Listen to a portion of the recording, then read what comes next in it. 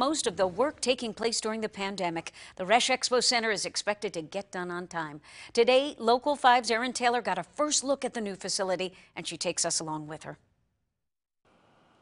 Right now, the Resch Expo Center is still a construction site, but very soon it will hold its grand opening.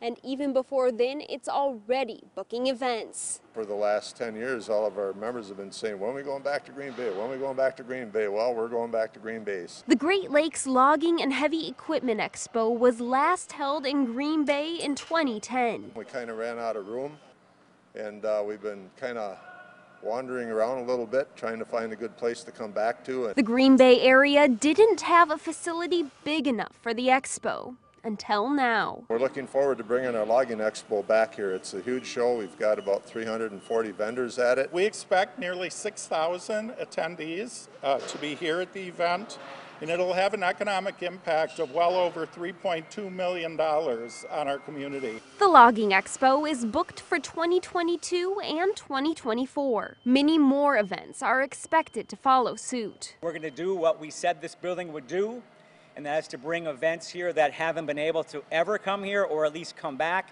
And certainly some of the events that we have had will now be bigger than they ever have been before. When selling trade shows of any kind or conventions, even sports events, it's always about the facility. That's the first thing. With the Expo Center about a month from opening, Green Bay now has the facility. Certainly Lambeau Field is one of the things that we use when we're talking about why Green Bay instead of a different destination. For the Logging Expo, that's a big selling point. For the majority, except for one guy, that's a Lions fan, everybody's a Packer fan. So it's like coming to Green Bay is like coming home. In Green Bay, Erinn Taylor, Local 5 News.